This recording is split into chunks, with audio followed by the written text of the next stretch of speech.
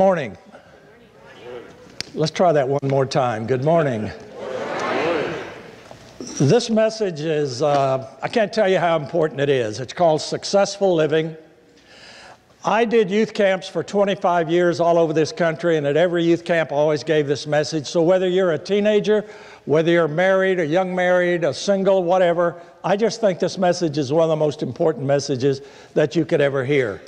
Some years back, I saw a young girl. She was about 16 years old, a young black girl, and she had a t-shirt on that simply said, "God didn't make no junk." You agree with that? Absolutely, I agree with that. I believe the fingerprints of God are upon every single person in this building. I don't care if you're a 7th grader and think you're a dork. The fingerprints of God are upon you. And God has something special for your life. I believe God designed every life in this auditorium to fulfill a significant purpose. So I want to challenge you to live in such a way that when you break the tape at the end of your life, you did it right. Your relationship with God is right. Your relationship with your family is right. Your relationship with your world is right. In that your life made a difference in this world. Well, let me begin by telling you how that worked out in my life, because successful living did not come very easy for me. In one of his movies, comedian Rodney Dangerfield was speaking to a graduating class in this movie. And he looked over the class and he said, "So, you're going out into the world. Here's my advice to you. Don't go. It's rough out there. Move back in with your parents and let them worry about it." Well, that was never more true of anyone than Jerry Thorpe when I graduated magna cum laude from Odessa High School a long time ago. I didn't have anything together in my life. I wasn't so eaten up with bad stuff. It was just no stuff at all. I wasn't involved in anything, ran with the wrong crowd. My social life, I was kind of a classic blind date. I didn't have anything together in my life. Let me explain it to you this way. In my high school, it was people like me who made the top half of the class possible. You understand what I mean by that? And when I graduated from high school in our Odessa High School annual, they put your picture, they put your name, they put everything you did in 3 years of high school, and we all wrote our ambitions.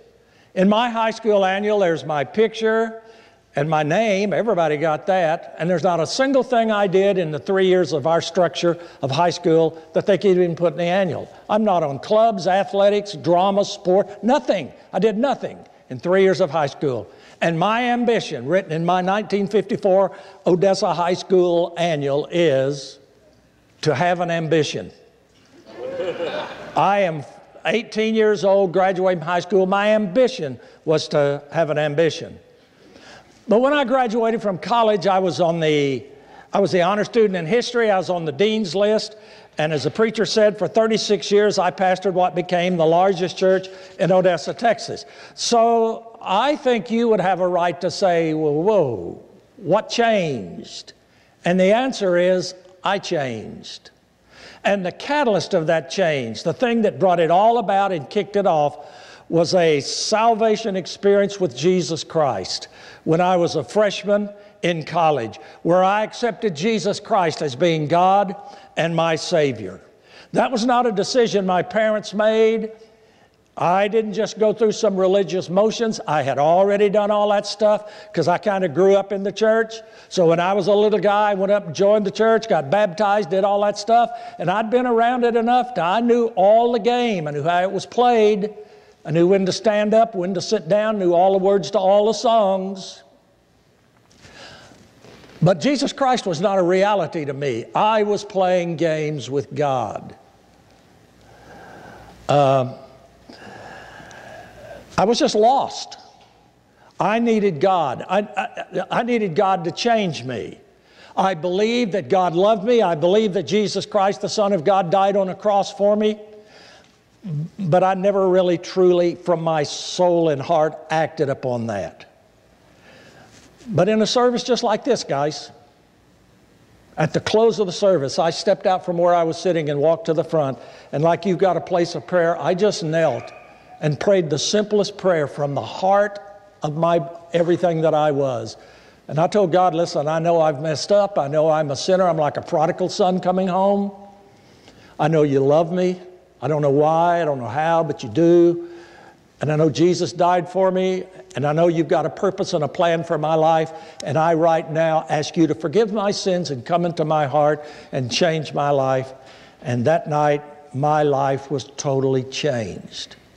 So before I talk to you about some principles of successful living, may I tell you that if Jesus Christ and you are not together, and you don't know beyond any doubt if you died today you'd go to heaven, and you know that Jesus Christ is a reality to you, let's start there. Because let me ask you a question.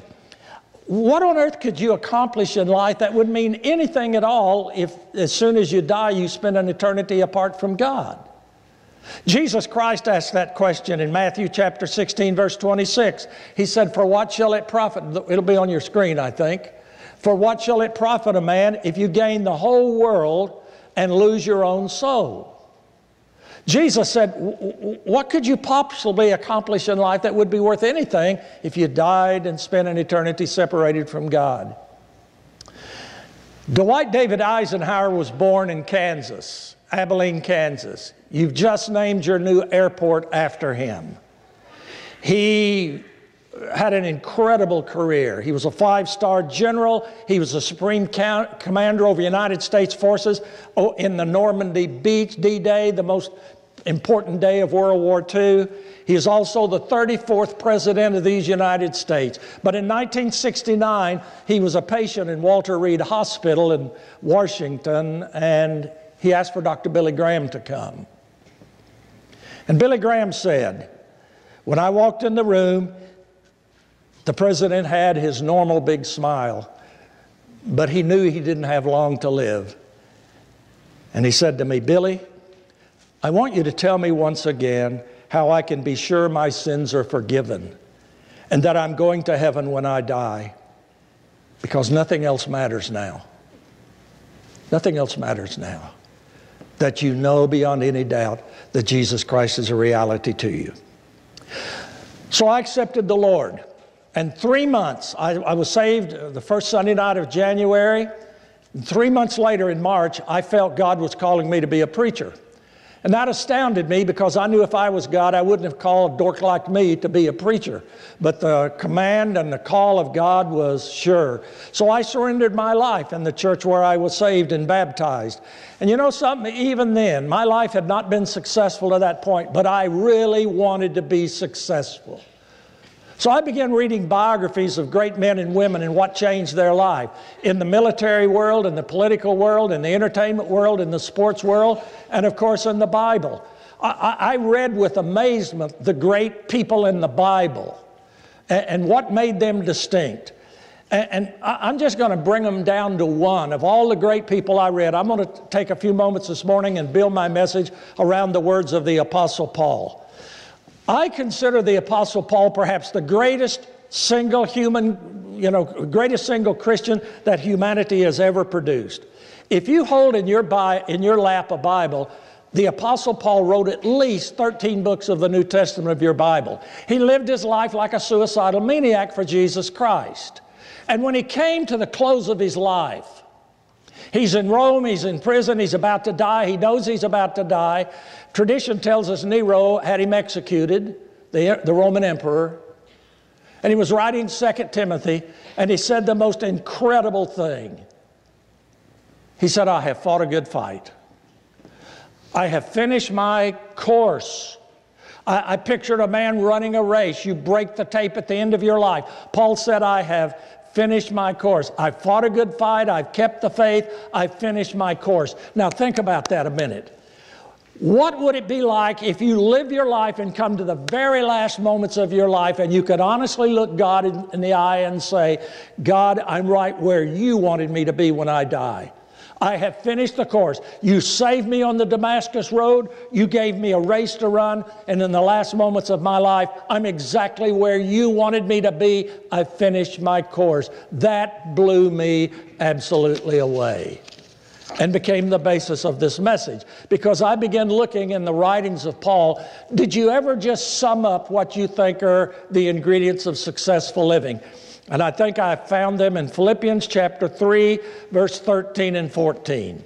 Philippians 3, 13 and 14, Paul said, "Brethren, I count not myself to have apprehended, but," here's the first point, "this one thing I do." Second point, "forgetting those things which are behind and reaching for those things that are ahead." Second point. Third point, I press. I will never quit. I've got things in my life that are so important to me, I will never give up on them. I press toward the mark for the prize of the high call of God in Christ Jesus. Three simple points. This one thing I do, forgetting those things that are behind, I will never quit. Let's talk about them. Now, you can call this a dream, you can call it vision, you can call it ambition, you can call it a goal. That's what I've always called it, is just being goal-oriented. Whatever you call it, there is no success without it. There is no success in your life until you can honestly say, this one thing I do. Now, when I was a young guy in the ministry pastoring there in Odessa, the church sent me to Fort Worth, Texas, to the Tarrant County Convention Center, where I joined 8,000 other people, and for 7 or 8 hours listened to 5 of the greatest motivational speakers in America. This was a positive mental attitude rally. It was a secular rally. I heard Paul Harvey, Zig Ziglar, Norman Vincent Peale, Cavett Robert, and W. Clement Stone. They ate me up about my character, about my attitude, about creativity, about motivation, about organization, about the importance of surrounding myself with good people. And they talked to me about hard work, but all 5 of them talked to me about my goals. They said 80% of the people in America have never set their goals. They said 15% of the people in America have some idea of what their life's about, but only 5% of the people in America have ever sat down and set their goals. But they said those 5% who have written out their goals are more successful than the other 95% put together. And why would you doubt that? Let me ask you 3 questions. They'll be on your screen. First of all, how can you hit a target that you cannot see? At this seminar, Zig Ziglar, who's a great motivational speaker and a great Christian, talked about the archer, Howard Hill. He said Howard Hill was such a great archer that he could take the first arrow and split the bullseye, and he could take the second arrow and split the first arrow. Then he looked out and said, "But I could teach you to beat him easily in a few minutes." Well, I was pretty skeptical about that because I've never even shot bow and arrows. He said it'd be easy. I don't care how much talent Howard Hill has, let me blindfold him. And let me spin him around a couple of times. And I don't care how much talent he has, you're going to come closer, even though you've never shot a bow and arrow at all, you're going to come closer to hitting the target than Howard Hill will, because you can see what your goal is. How can you hit a target that you cannot see? Second, how can you arrive at a destination if you don't know where you're going? And the third little statement is what I had been living by to that point. If you aim at nothing, you can hit it every single time. If you aim at nothing, you'll get there. So I went home from this seminar, and I took an 8.5 by 14 ruled sheet of paper, and I wrote at the top, Christian. And I set my goals for the next year as a Christian. Wrote them down. Here's my goals about the Bible. Here's my goals about prayer. Here's my goals about witnessing. Here's a goal about my personal relationship with God. As a Christian, here are my goals. Second page, I wrote family. And I wrote my goals as a husband and as a father, and things I can do to be a better husband, and things I can do. I'm not talking about abstract things. Things I can do in my marriage to be better. I wrote my goals. Third, I said in the job I was doing at church, I started out as youth director and then later became pastor, and I wrote my goals for what I was doing in the church. And fourth, then I just wrote my dreams, my bucket stuff about life. If you ask me a secular reason why the church in Odessa, as a preacher said, got to be by far the largest church in the city, and when I left there in 2000, when I retired after 36 years as pastor there, we were on 4 full city blocks of downtown Odessa, built over a great portion of that. and everything was paid for and we had money in the bank. And I had 12 full-time staff guys, ministers, staff ministers that worked with me. And if you want to know a secular reason, it's because every year when we came to the close of this year, like in October, all of my guys and ladies that worked on our full-time ministerial staff set their goals in this order. I want your goals as a Christian. I want your goals in your family. I want your goals in your department. If you're a high school director, junior high director, if you're a music director, the ladies administrator, whatever your goals are, whatever your position is, I want your goals. First of all, as a Christian. Second, in your family. Third, in your responsibility. And fourth, what are your dreams for the church? And I kept those. And every year during the year when we met together, we took those goals out and went over. And every year when we started, our church knew what we were trying to do during this year. Here's what we want to do with buildings. Here's what we want to do financially. Here's what we want to do in reaching people. When we started every year, after I went to this seminar, every year we began, these were our goals. And that's the reason it worked. Because I knew, staff knew, church knew, this one thing I do. And I'm going to tell you guys something. Until you sit down and say, this is what my life is about, you'll never get anywhere. And most people don't set goals. We have wishes. I say to people, what's your goal? Preacher, I need to lose a little weight. Okay, that sounds nice, but that's not a goal, that's a wish.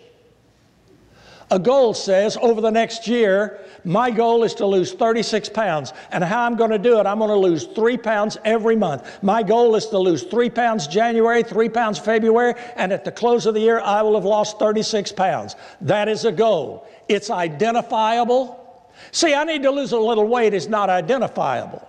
I mean, you can lose 1 pound and you've got your goal. That's nothing. It's identifiable. It's measurable. It's challenging.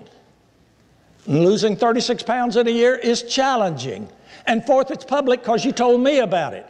That's the 4 ingredients of your goals. They must be identifiable. I talk to men and I say, what are your goals as a husband? Well, preacher, I can answer that. Okay, fine, answer it. What are your goals as a husband?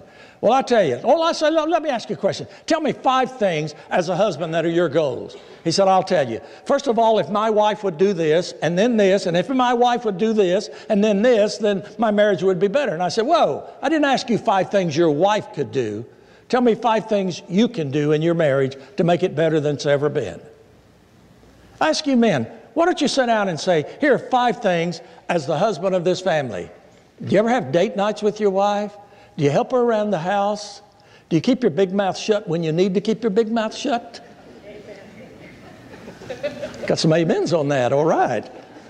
I mean, write 5 things you could do that make your marriage better than it's ever been. Not 5 things she could do, 5 things you could do. Tell me 5 ways you could be a better father to your children. Tell me 5 ways you could be a better mother to your children. Tell me 5 ways you could be a better wife to your husband.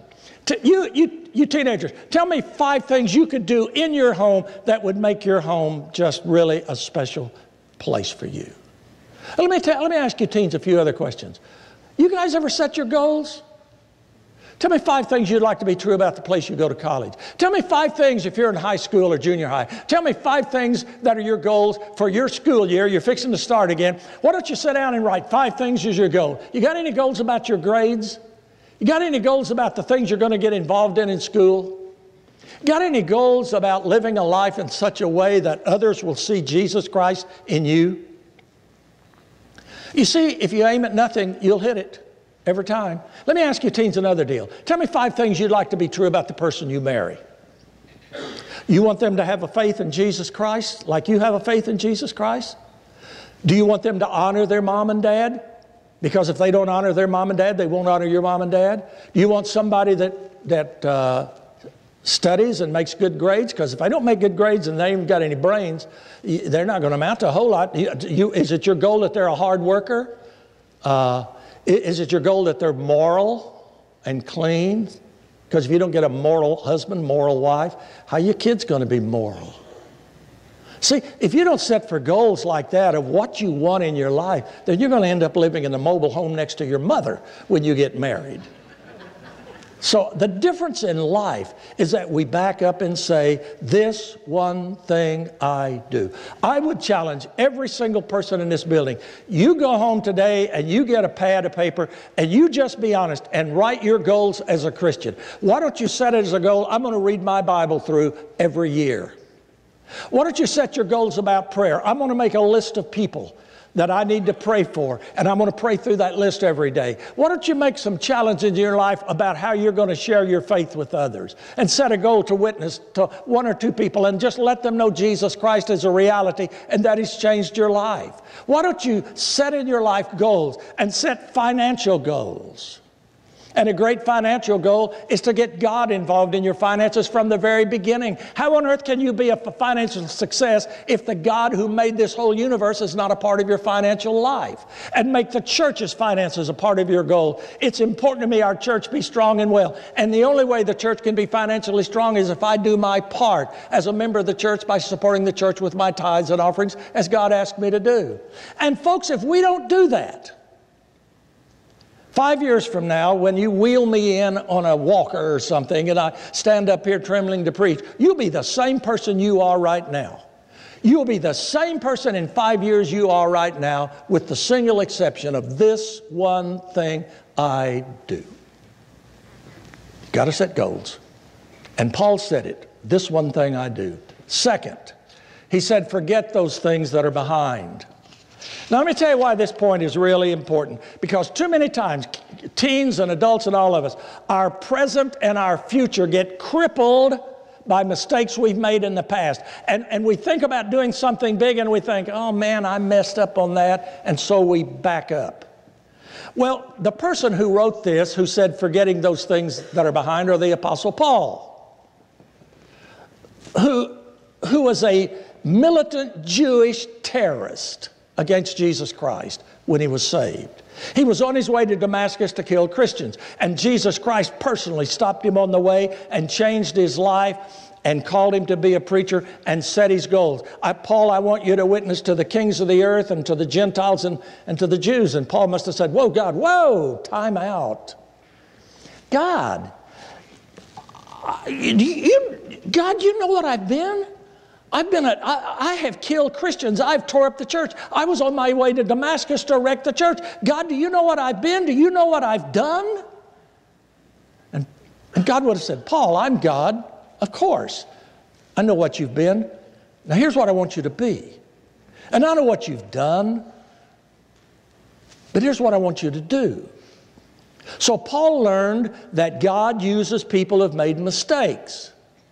You say, Jerry, you don't know what I've done. I don't care what you've done. Your future is clean. The slate is clean. Put the past under the blood of Jesus Christ. Ask Him to forgive you. And from this point on, it's a brand new slate. And that's what Paul said, forgetting those things that are behind. So Paul said, for me to be successful, I had to forget some things. And so did I. And I still have to. And so do you. And I want to name two. First of all, forget your inadequacies. We're all inadequate. We're all inadequate. I talk to people and I say, what are your dreams? What would you do if you knew you couldn't fail?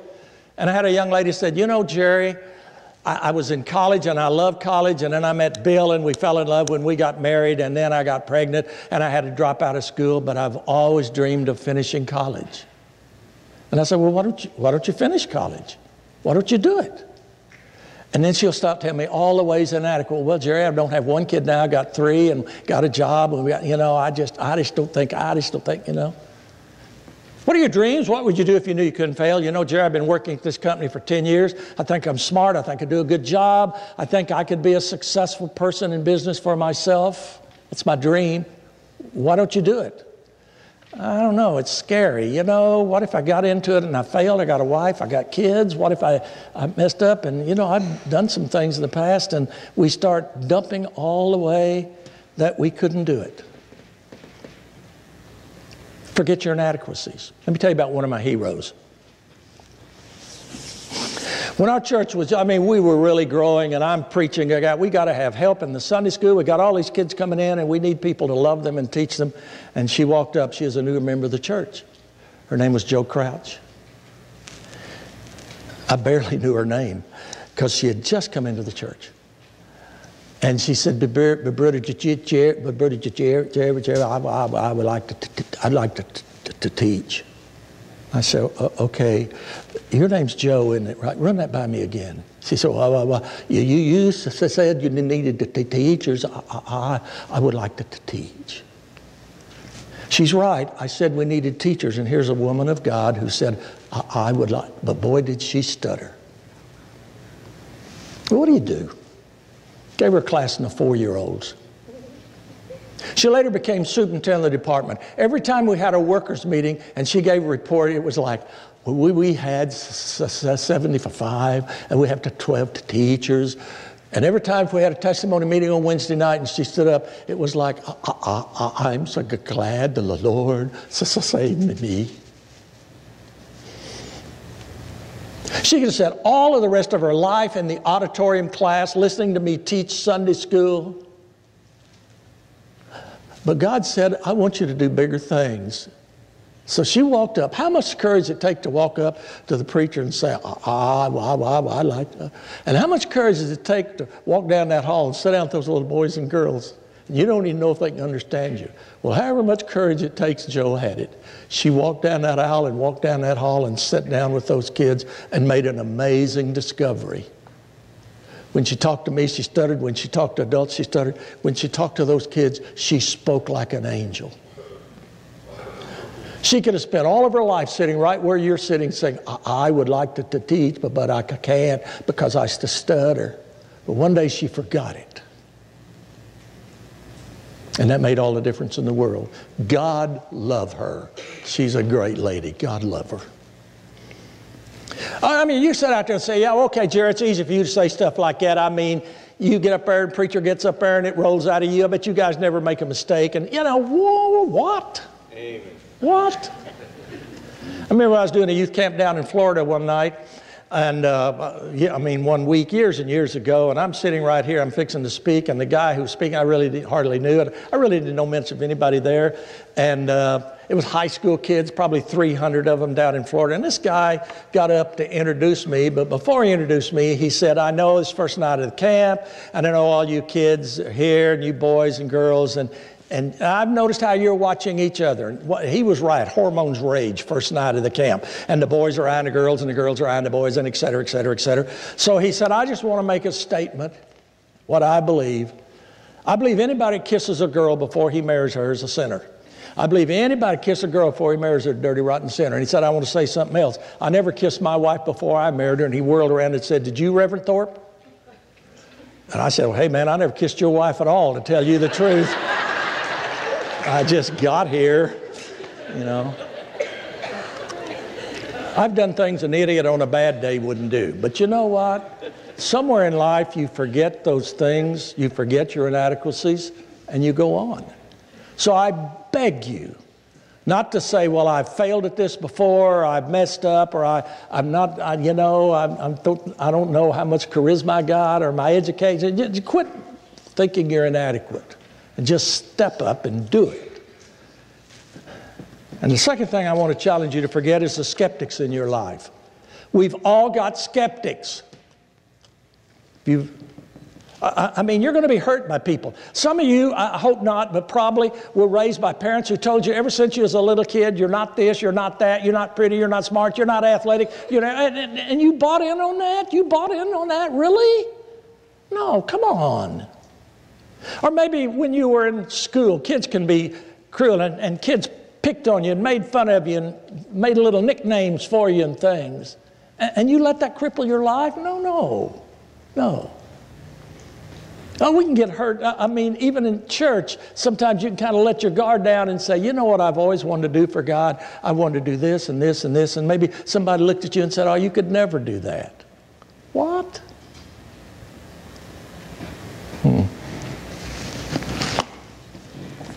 I love the story of the Apostle Peter walking on the water.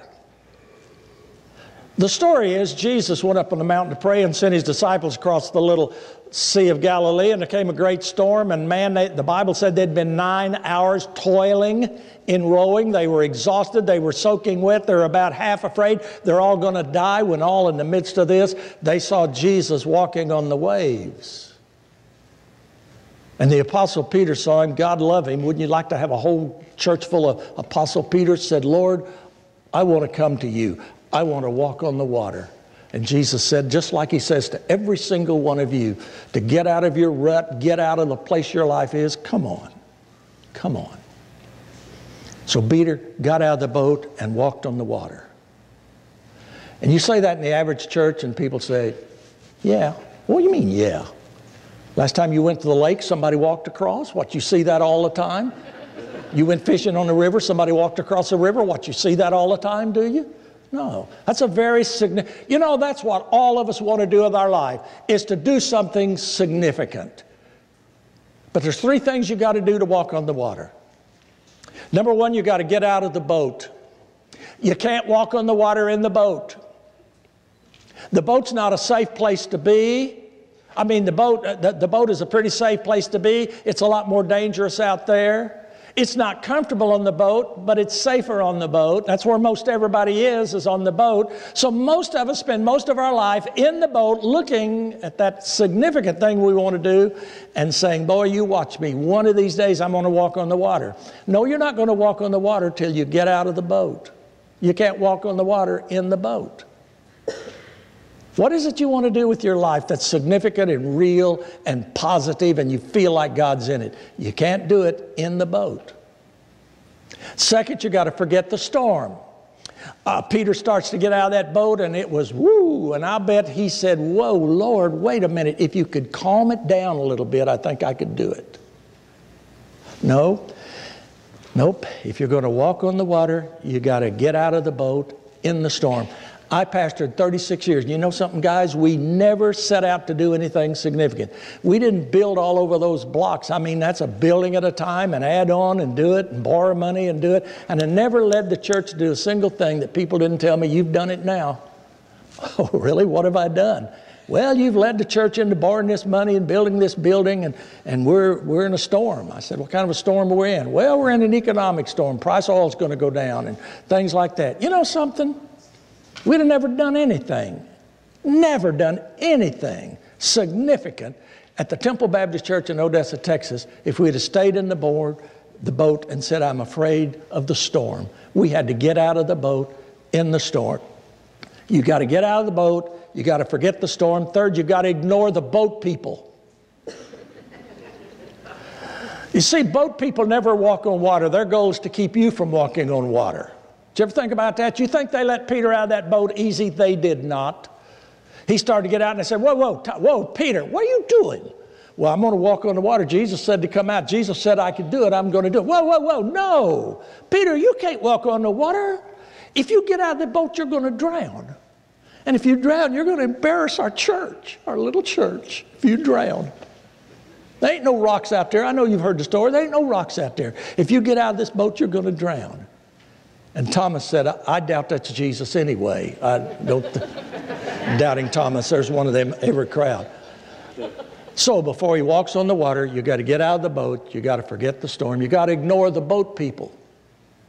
There are people in your life that will always say, you can't do it. You can't do it. So you got to ignore them. But Peter did those 3 things and walked on the water.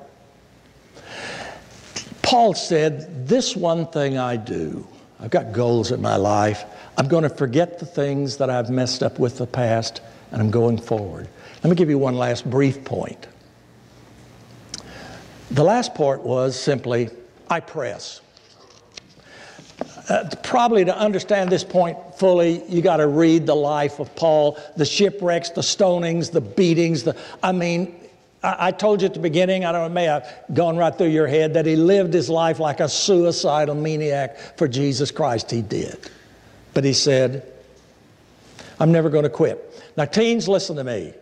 And adults, in your marriages, young marriage is not easy. You get in your marriage, it's tough. What's the easy thing to do? Quit. Go home to mama. split. Grass is greener on the other side of the fence. But I've lived long enough to understand that winners are not people who never lose.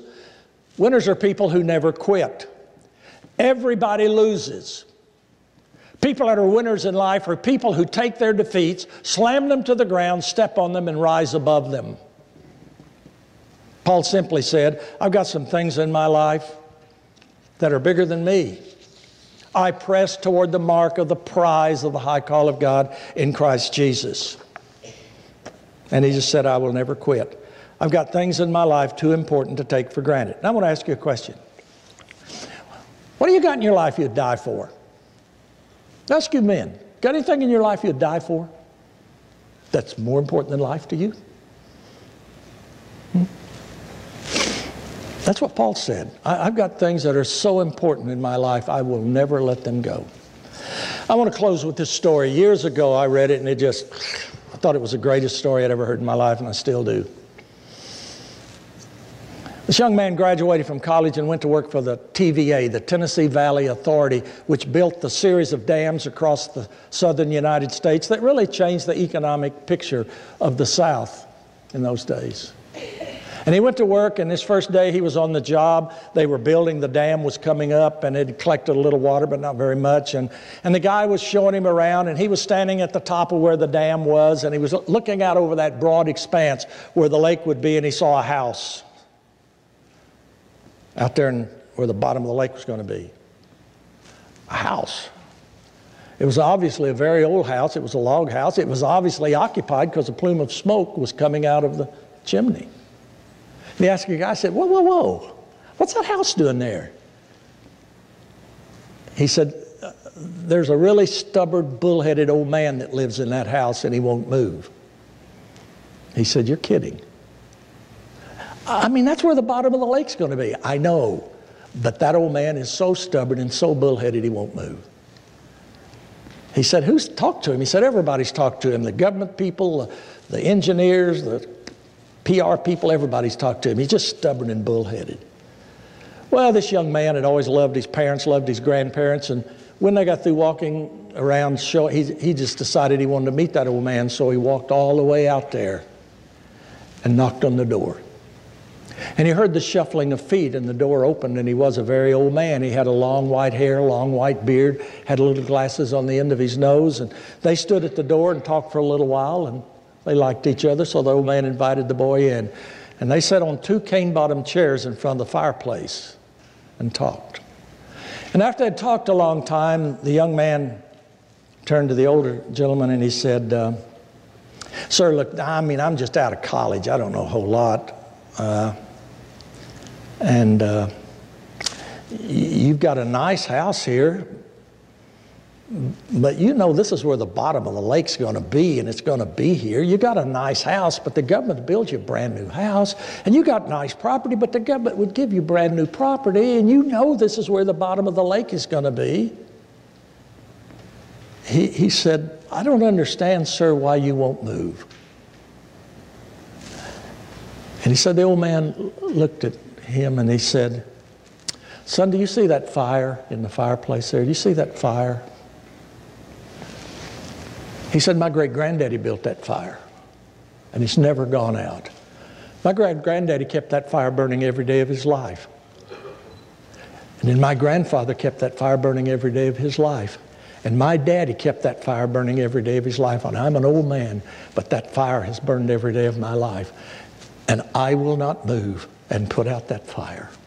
I will not move. So you know what they did? The government came in and jacked that old house up and moved it with the fire still burning. Because somebody said, I got some fires in my life that are more important than anything else, and I will not let the fire go out.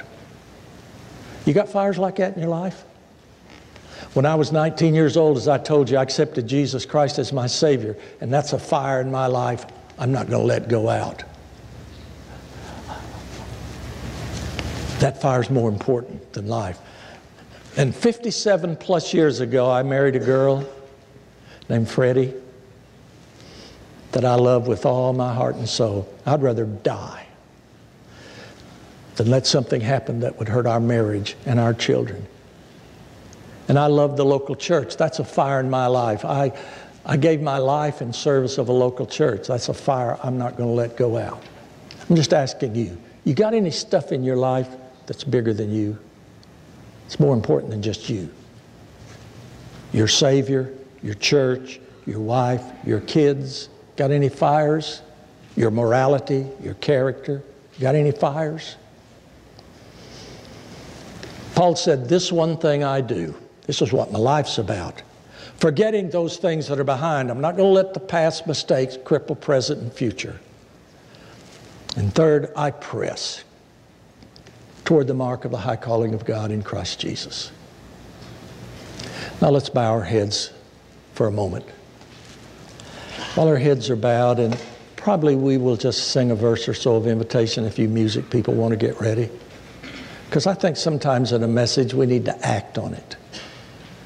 If you're here this morning and you've never accepted Jesus Christ as your Savior, you don't know if you died today you'd go to heaven. Would you let me pray for you? I'm not going to embarrass you. I'm not going to come talk to you. Somebody prayed for me. Somebody loved me. Somebody made a difference in my life. Would you let me pray for you? If you're here this morning, and you obviously are here this morning, and you just say, Jerry, pray for me. If I died today, I don't really know I'd go to heaven.